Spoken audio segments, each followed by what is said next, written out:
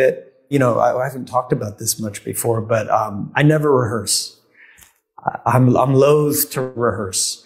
I always, and in these days with technology and digital cameras, I like to set it up in the very beginning that we film everything because, you know, I love the accident. I often do takes and purposefully break them because I think in those broken pieces, as you put the scene back together in that moment, you find the truth.